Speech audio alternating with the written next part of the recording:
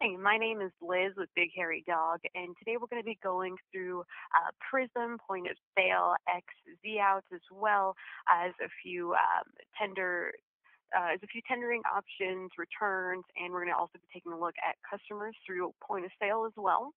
So we have a pretty full schedule ahead of us. We're going to get started here in just a minute. I'm going to go ahead and give us just a second longer for those stragglers who are still trying to go ahead and join our webinar here. Again, this is Liz with Big Hairy Dog, and we'll get started in about 2 minutes here. Thank you so much.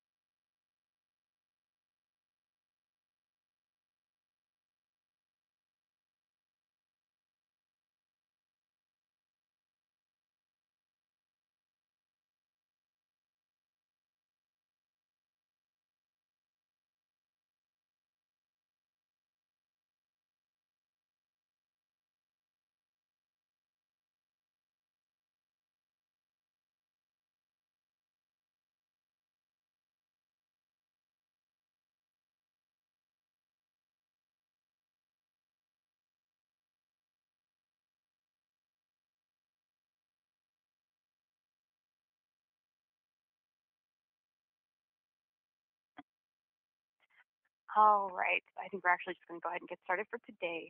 Uh, and so right now you guys are taking a look at our Prism point of sale screen. I'm actually just going to go ahead and use my Retail Pro button over here on the bottom to jump back out. So we're going to go ahead and jump out to our main point of sale here. All right. And so if you guys have any questions as we're going through the webinar, please feel free to raise your hand or type out the question, and I'll try to go ahead and tackle them as we go. If it's going to be something that's a little bit, or that will be covered later on in the webinar, then I'll go ahead and let you guys know that, and we'll go ahead and tackle it when it comes up. Other than that, we're going to go ahead and get started for today. So again, this is Prism. This is Prism Point of Sale and that's going to be one of Retail Pro's newest and greatest releases here. And so this is an entirely web-based point of sale. And so you can see I'm actually on a Google Chrome tab here, and I can go and have multiple tabs open. So if I'm a buyer or anything like that, I can go ahead and be doing some work in inventory as well as doing a little bit of research. Of course, the biggest thing with Prism is that, because it's web-based, it can go anywhere that you need it to go. And so we need to go ahead and get started here. We're going to go ahead and while we're in point of sale, I'm going to go ahead and jump into a new transaction. I did want to take a moment to kind of point out a few other options that we have here as well. So we can go ahead and have our transaction lookup or our transaction history. We do have the ability to open our drawer, close our drawer, and change the till or drawer. You can see this is kind of grayed out because my drawer is currently open. We're going to walk through a Z out in a little bit here towards the end. Besides that, we also still have a lot of the amazing functionality that you had in version 9, just now available, in this newer landscape in the web. And so that's going to include things like our disbursements. And so remember, disbursements are ways that we can go ahead and track any money coming in or out of the drawer that's not part of a normal sale. So let's say you needed to go ahead and take $20 out of the drawer to pay the window washer or anything like that. And so we want to let Prism know, hey, do not expect this money in my register. It has been pulled, and I will tell you the reason why. Right now, I'm going to go ahead and jump into my new transaction. And it's going to open us up into our Slick point of sale here.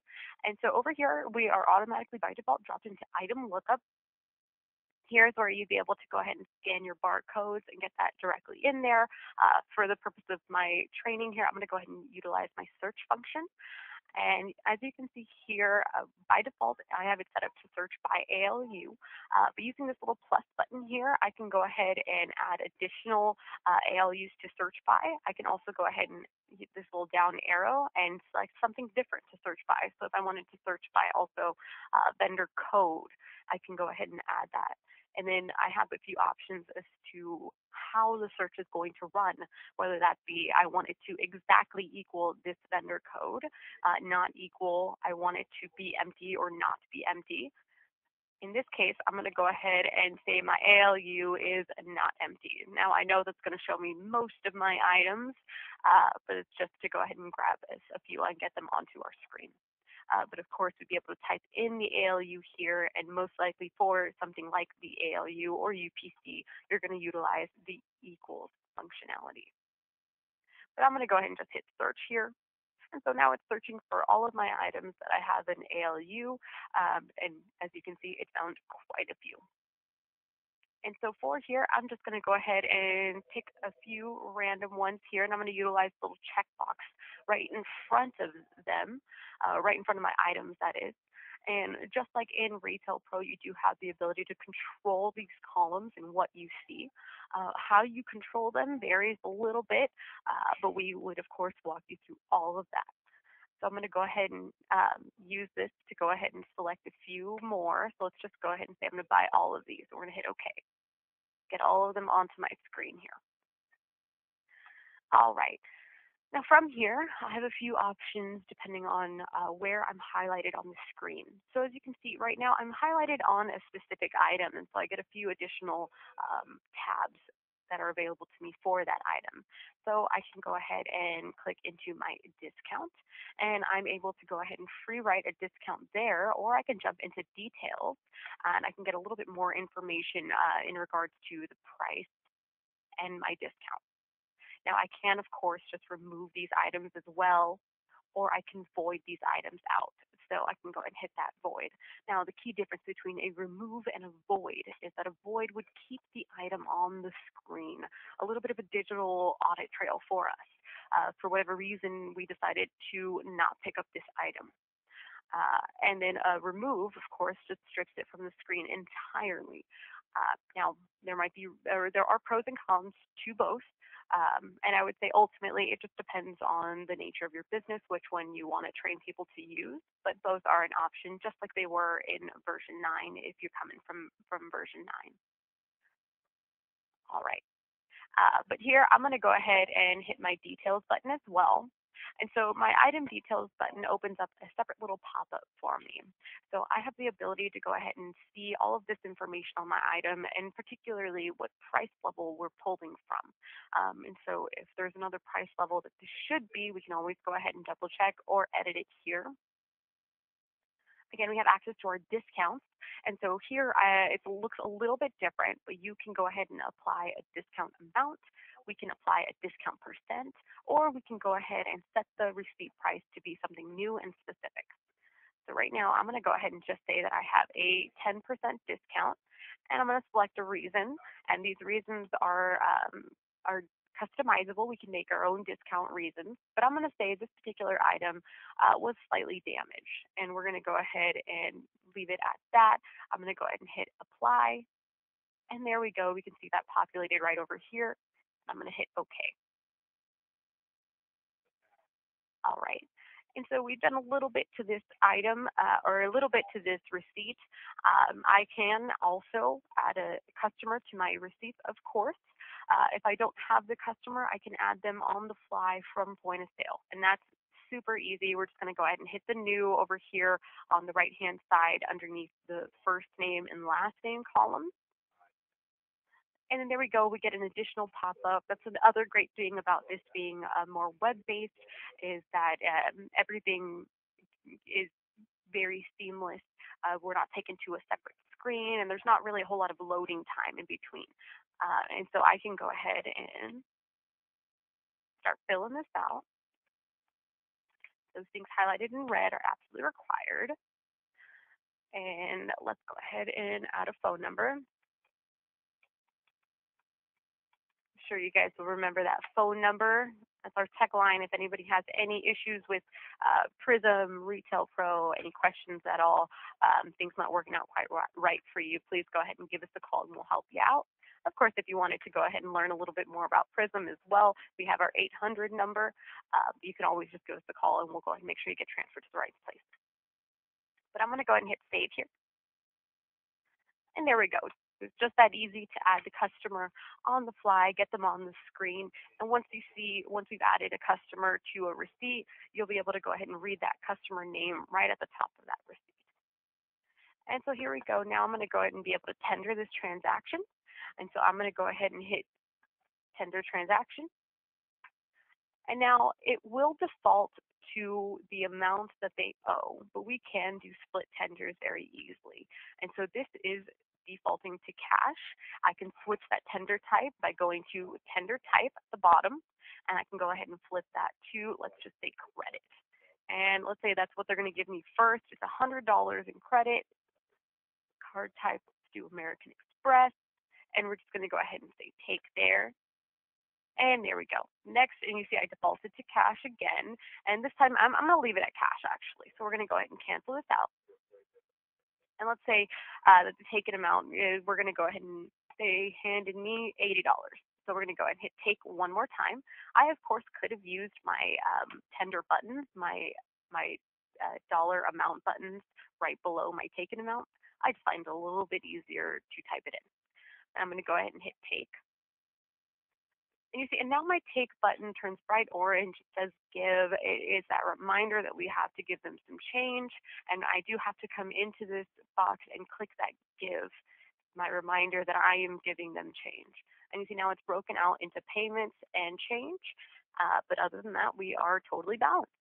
And so now I have the option to print and update, print and gift receipt, or update only. For right now, I'm going to go ahead and print and update. All right, and it shows you that reminder one more time. These are the following tenders used, and don't forget to give them their change. All right, I'm going to hit OK. And for right now, I'm just going to go ahead and use my PDF printer. That's fine. Let's preview this. All right. So we were using this design to go ahead and for another client of ours, but we can see this is a pretty standard receipt design. We do have access to a designer, just like we do in version 9 and version 8 of Retail Pro, that doc designer, so you can customize this a bit. But you can see it does display really nicely. Everything's very clear. We have our customer on the top, transaction number, receipt number, and of course that barcode that's going to save our lives if they need to go ahead and come and return anything or have an issue with this particular transaction. All right, other than that, I can go ahead and cancel out here. And there we go. And now we are ready for that new transaction. We're on a brand new receipt, and we're ready to go ahead and start helping out the next customer. The other thing I wanted to go ahead and show you guys was our transaction details.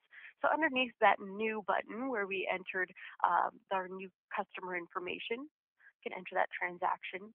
And here in this transaction details is where we have access to our POS flags, our comments, and we can go ahead and give entire reasons for the particular receipt. You normally see that a little more with return receipts. But for example, our comments here, these are printed on the receipt and they are customer facing. So like in the example we had just run, I ended up selling them a damaged item and I gave them a little discount. Good time for me to go ahead and jump into comment 1 and make sure I have it written there. You know, a customer agreed to, 10% off in exchange, for taking this damaged item. And that way, of course, if there's any issues later on, we have that right there. The other thing that we have is going to be, like I said, those point of sale flags. If you guys are not currently using point of sale flags or you're not sure what they are, I just want to take a quick second. POS flags are amazing ways to go ahead and get additional demographic information or really any additional information on your customers directly at point of sale. So this is where you normally get that very infamous, how did you hear about us question.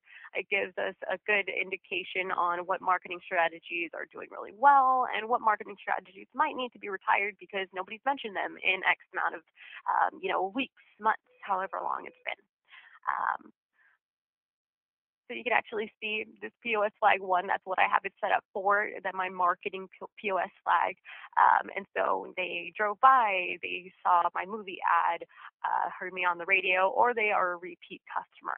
And these POS flags can be required if you desire.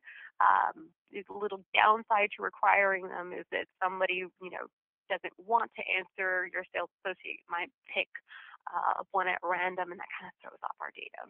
But with that in mind, still very, very valuable information to have on our clients. And the other thing, of course, is, like I said, more demographic information, information that you don't necessarily need to ask, and our associates would be able to go ahead and pick up. We also have our fees and shipping information here. So if you do a lot of shipping from point of sale, you get very easy access to that. And we can add additional things like our gift wrapping fees or service fees, anything like that. Same with price levels. So we can go ahead and, just like we can change the price levels for individual items, we can change the price levels for the entire receipt. It's important to note that currently I am signed in as a system administrator. Now, the system administrator has pretty much access to all things and doesn't necessarily adhere to the same security regulations that our point of sale users will adhere to. So it's an important thing to keep in mind, just so that you know not everybody is going to have access to changing price levels on an entire receipt. We would have to go ahead and give them that permission. And of course, we also have our discounts here. And so those are going to be discounts on the entire receipt, commonly referred to as those global discounts versus the line item discount. So a discount on just the line item, which is what we took a look at a little bit earlier today. Same with our taxes. We have the ability to go ahead and change our tax area if we have the permission to. And there's certain things that we wouldn't be able to go ahead and change directly on the fly. We would have to go ahead and jump into our admin console to change. But taxes is usually something that you probably don't want people changing too much. We're going to go ahead and close this. All right. And we won't go into coupons too heavily in this webinar, but I did want to go ahead and point out that coupons are available within Prism, and so we can go ahead and it's actually very easy, pretty user-friendly. I actually really enjoy the coupons feature here within QuickBooks, or excuse me, within Prism. I apologize.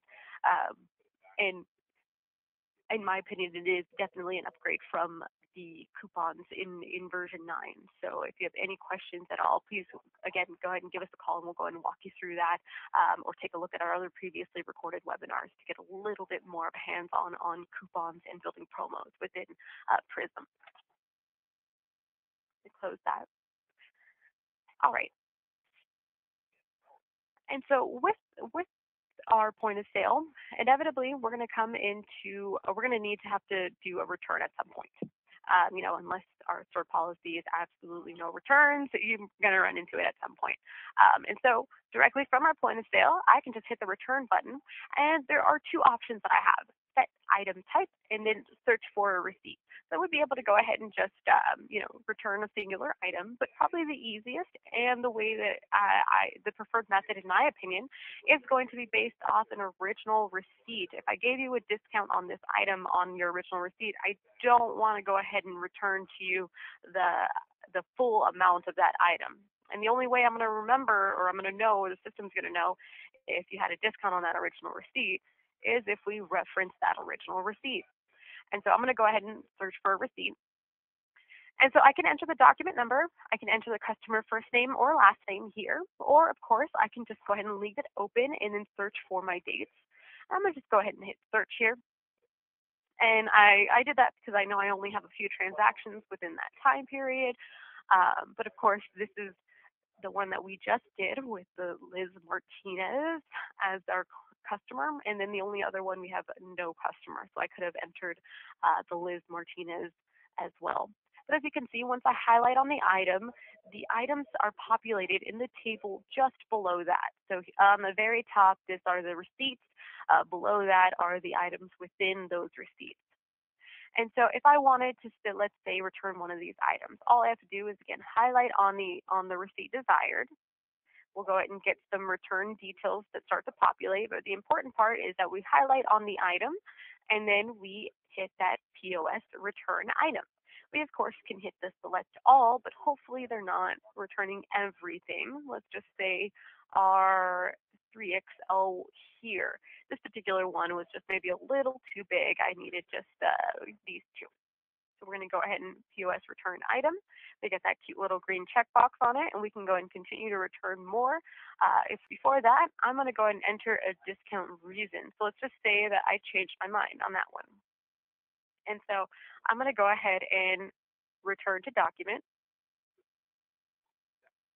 And then if I do charge a returning fee or a restocking fee, you guys notice that was actually there as well. So I can go ahead and search for that. Oh, it's already there. Sorry about that. But you can see we can add that return fee or return shipping amount here. So that restocking fee. Return to document. And there we go. And now just as easy as that, we have that item here on the screen ready to be returned. And look at that. It picked up my 10% discount that I had originally sold it at. So now I can go ahead and tender this transaction. And you can see, actually, let me go ahead and return to the document. And as you can see over here, we have this little negative right in front of that 85. So it's already a visual cue that we're going to be returning this money. We would be able to go ahead and continue and make a sale or add more items to this receipt. Hopefully, we can go ahead and get them to do an exchange instead. But for this example, I'm just going to go ahead and run a straight return. So we're going to go ahead and tender the transaction. And then I can go ahead and give the full amount.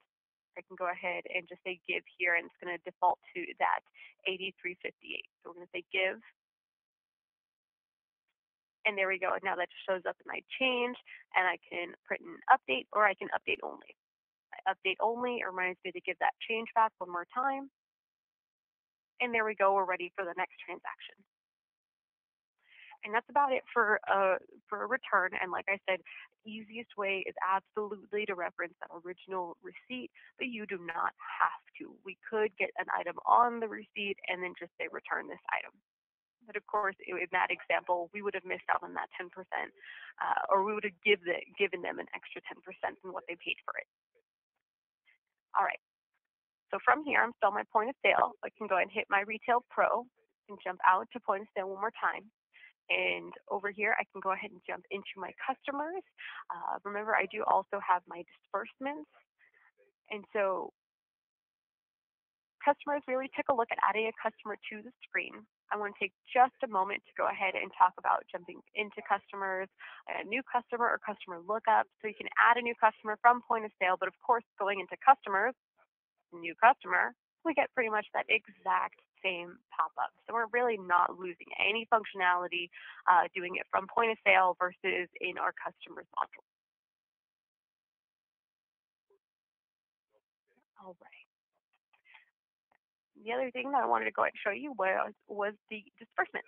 So I'm going to go ahead and hit a new disbursement. And so there are a few types of disbursements. So we have a cash drop, paid out, and paid in, and of course our drawer open. For me, that drawer open is grayed out just because I don't have actual physical hardware set up on this machine, just our webinar machine.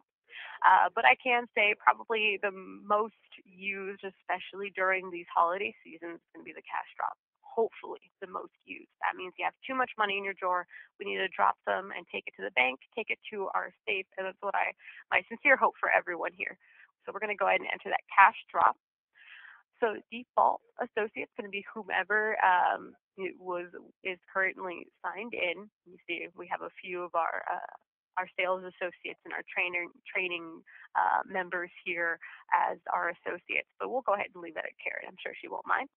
We can add a disbursement reason. The reason why these are blank is because they are set up in my administration console, but we can go ahead and set a note, and essentially we just add tender. And so once we add tender, it brings it down here, and it just lets us fill in how much. And it does show us our drawer balance. As you can see, I haven't closed this drawer in some time. We've been doing lots and lots of sales, so it thinks we have quite a lot of money in there. But let's just say I'm going to go ahead and drop $500 of that. And so now I can go ahead and update only or print and update. So let's go ahead and just say that print and update. When we do print and update, that does allow you to go ahead and put something into the drawer, even if the system doesn't expect that money. If you are able to go ahead and give your closer a heads up that, hey, there's going to be a disbursement on the receipt, they tend to appreciate it. Or sometimes that's just the nature of the business. They want as many opportunities as possible to go ahead and create a viable audit trail. But other than that, we could just update, and that would go ahead and create that disbursement receipt. And so if I were to search for that, now I can go ahead and see we got a cash drop from today. That was for a total of $500. We are not expecting that in my drawer now. All right. So those disbursements, super easy. Again, if you guys have any questions, happy to go through the pay in or the payout, but they work almost exactly the same. We just have to go ahead and let Prism know how much we're taking out, and that's all it really cares about. All right. Next on our list is our X and Z out. So they do live separately right over here. So we're going to go ahead and click our X Z out. As a reminder, our X out is essentially the checkup on our business. You can run this at any time. You can run it as many times as you want. For one workstation, all workstations, usually people will run them for their entire store or all workstations. And a Z out, on the other hand, is your end of day. That's our closing and our reconciliation. So that usually is reserved for the end of the day / whenever you normally go and reconcile the drawer. We do have some people who they do not close at the end of the day. What they do is they reconcile first thing in the morning and then open a new drawer that they can go and use for that day. But essentially, that's the key difference. X outs whenever you'd like, anytime, and Z outs usually once for that period. And so I can go ahead and hit my X out here. And so I'm going to go ahead and make sure that I select my subsidiary and my installation, my store. Workstation, I will not be selecting that. I'm going to go ahead and let that open. I want to catch all sales. I really want to see how the business as a whole is doing. Because of that, I also will not enter drawer or till or cashier information. And so I can go ahead and save this. There we go. And let's go ahead and actually put on my workstation all. We'll do this all. There we go.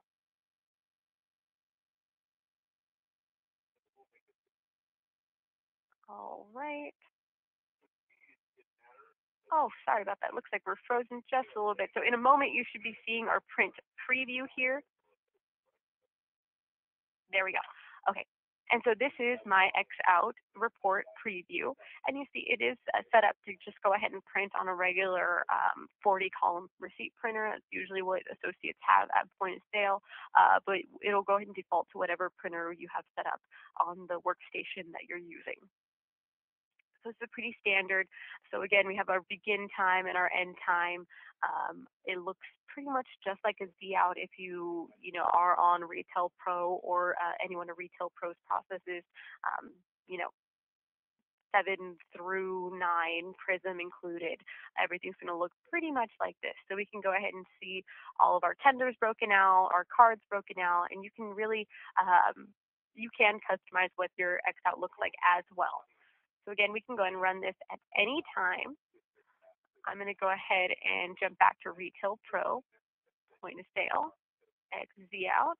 And now our Z out, there's a few more steps to the Z out. And that's just because our Z out is where we actually reconcile our drawer. So one more time, Z out. And so now under Z out, we have two options, register open and then register close. My register is currently open, so I'm going to go ahead and jump to register close. And there we go. So workstation, it's defaulting to my own workstation, but you would be able to close it for other workstations as well. And so drawer, till, cashier, we're going to leave that all at all. And that's because I'm not assigning separate tills to my associates. Everyone's using the same drawers, just signing in when appropriate. Now we're going to go ahead and hit next. And there we go. And so over here, we can go ahead and see our currency. Right now, it's set to US dollar. You might not have these other currencies. It does depend on what currencies you have set up in your administration console. Now over here, we have our denomination and a place where we can enter our account. And so even the order in which we see our denominations can go ahead and be edited. But let's just start going down here. Let's just say we have 10 pennies, 10 nickels, 10 dimes, 10 quarters. That'll work. Well, that would have worked, but I like things to be in order. And I'm just going to go ahead and that's fine. I guess. Start adding a few, and this is normally where, again, you would go ahead and take the time and just put in the physical count of bills that you see. In hundreds, $100. And so you can see we have a few different options here. And this is just to show you that we can go ahead and have it essentially however you would like. So if $50 makes more sense, then we would go ahead and leave it at the $50. 50s make more sense, then we would go ahead and leave it at the 50s. If this were a real V out, then I would go ahead and stick with one and kind of continue all the way through. I know that this register hasn't been closed in quite some time, so I'm not too concerned about having too much in my drawer right now. We could also go ahead and edit our leave amount, but our leave amount and our open amount, or our open amount is decided when we actually open our drawer. The leave amount, we can set up a default leave amount, so that way it automatically populates, just like it did here. There was not a time where I had to put in the 200, it just defaults to that. But if I needed to say I'm actually going to leave 250, it gives me the leeway to go ahead and add that. Or maybe it's 251. That's just how my deposit broke out today, and I didn't want to take that penny with me, so I just left it in the drawer. I could, of course, also hit that enter totals, and it's going to go ahead and flip over, and it will allow me to enter my US dollar totals here. I'm going to flip back to current denominations, and that'll go ahead and let me enter these one more time.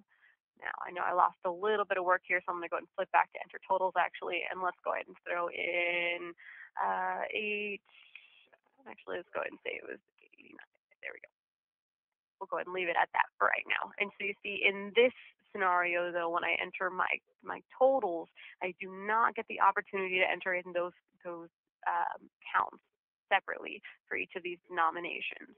And so a lot of people will tend to go ahead and leave it at counts because that has saved some people. Your drawer is short $2, and it looks like you counted the singles, but you didn't count the rolled nickels. And guess what? We had a roll of nickels. There's the $2.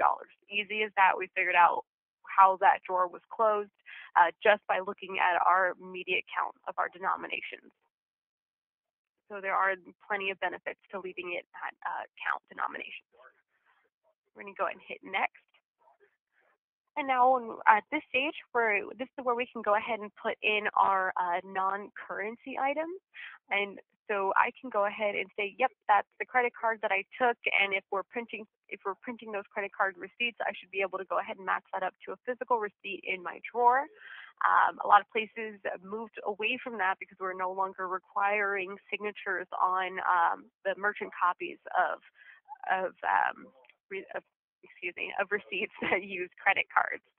But you might still have things like internal loyalty dollars, or especially checks. If you accept checks, then there should be a physical check in your drawer, and we need to make sure that that matches up. And so if this was a physical check, we double check that check number matches what Prism thinks we should have. We'll check the match, or we can use our select all under our added non-currency items. So this would be the perfect place to add anything that we're missing. So let's just say, again, there was a check there. There was a check in the drawer, and Prism didn't know about it. Maybe it was a check from yesterday that somehow got lost. It's not really my job as the closing associate to figure that out, but I do want to make sure that it is accounted for, that it's part of my job. And maybe our closer is actually the manager, which would mean that it is their job to find out as well. All right, and then our customer name.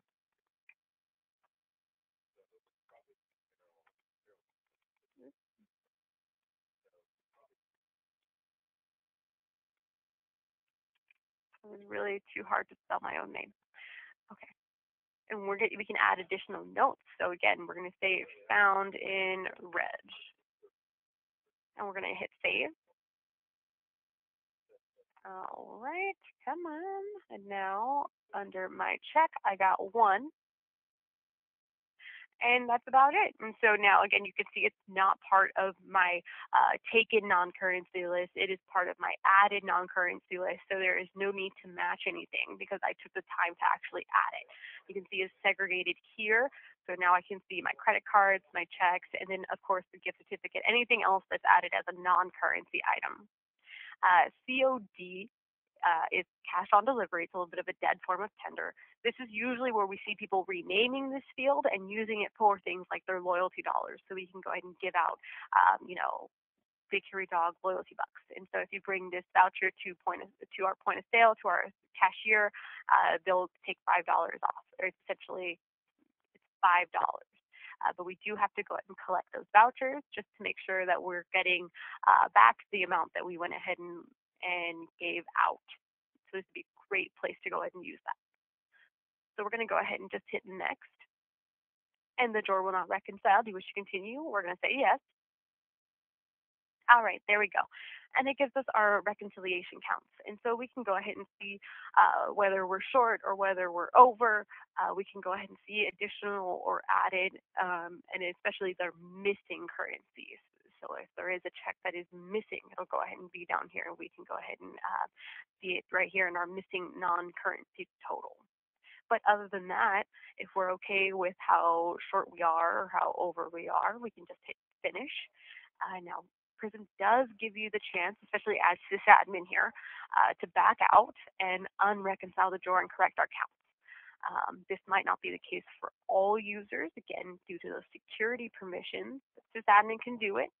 And because sysadmin can do it, it's a good time to go ahead and kind of remind people that a blind close is an option as well. So if you don't want people to know exactly how short or over they are, you can require a blind close. And that does stop people from being able to back out. Yeah, back out. Would you like to delete these tenders? I'm going to go ahead and say no for right now, but I can keep backing out and editing this here, pocketing some money. We're going to go ahead and, yep, no. We're going to go ahead and say there, reconcile. Come back right to this page. But again, once we're at this page, we've done all our hard work. We've counted. We've hopefully recounted if we're short or over. But that's what I have in my drawer. And so we're going to go ahead and just hit finish. And there we go. We're all done. And I can actually see this in my ZL lookup. That's where our former ZLs are going to be. And so I can just go ahead and search there. Let's go ahead and see.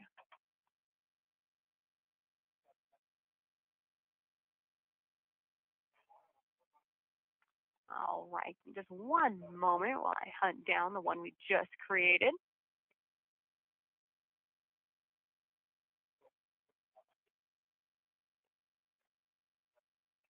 Sometimes there is a little bit of a delay while it runs back to its main here.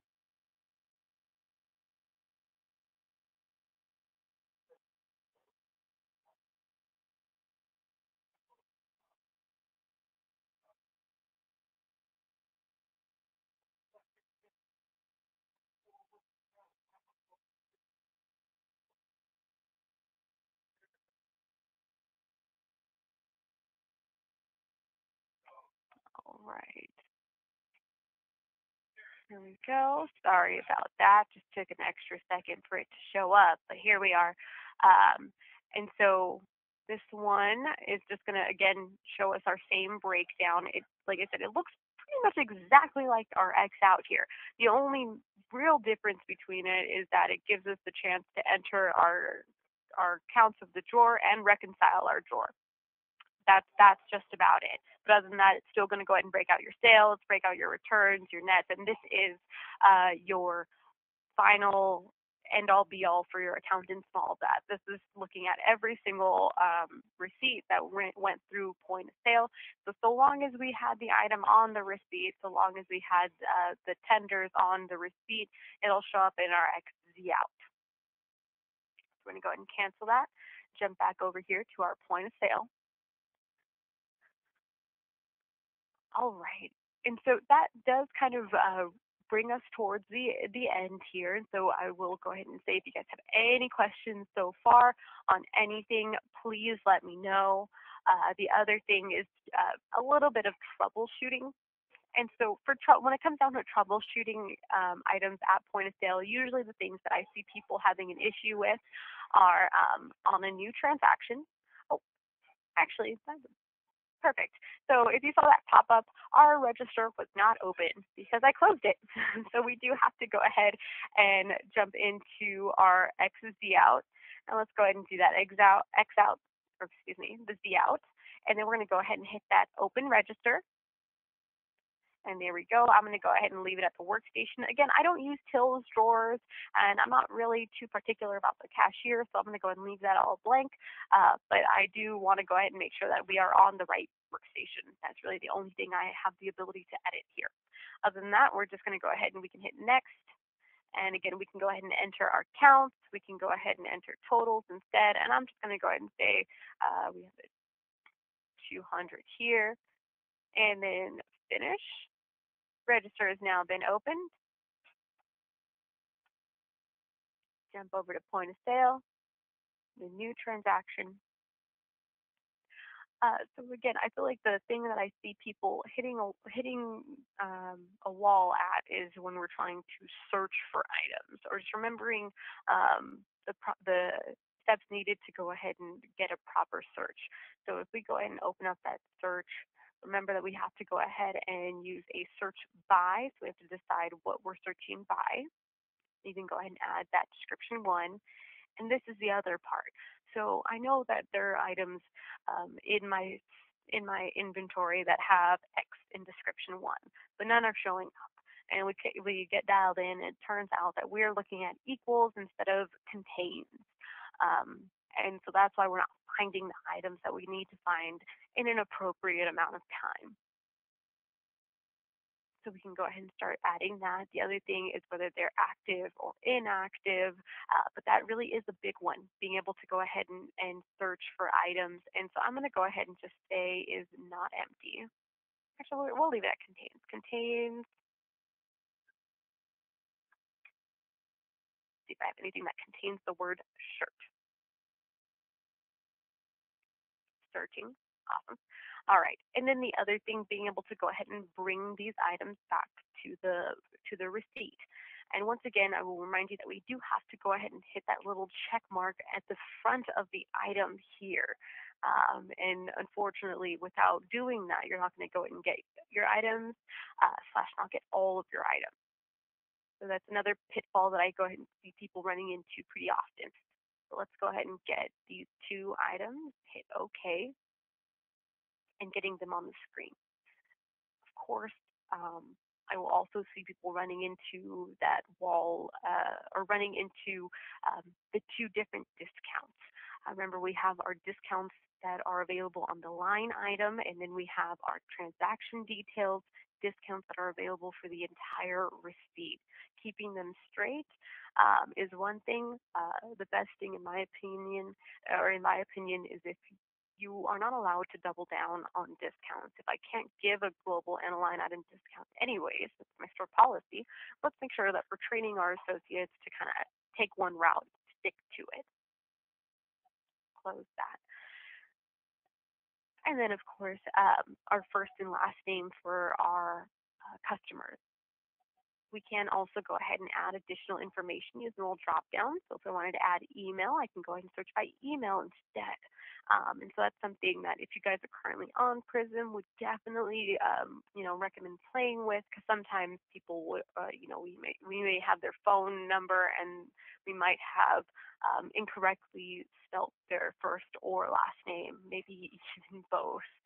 But we know that we can search for their phone numbers. So just understanding that you have additional search options when it comes down to your customers. All right. And so I know I said I'd leave time for some for some questions, and I haven't really stopped talking. So I'm going to take a quick break here and wait for any questions that come in. But other than that, that just about does it for everything that we're going to cover in our webinar today. We've gone through our receipts, returns, tendering, adding customers, a little bit of troubleshooting, and of course our XZ out. Yeah, please go ahead and ask any questions now. Other than that, thank you so much for joining me. And remember that this was recorded. We will be sending out this recording to everybody who's registered, and it will be available in our previously recorded webinars soon here. Unfortunately, it's usually not same day, but pretty soon. All right. And as one final reminder, whenever you are tendering, it will go ahead and default to cash usually, and we can change the tender by just hitting tender type. I know we went through that pretty quickly, so I wanted to go ahead and just make sure that I said it once more. So we'll go ahead and hold for any questions.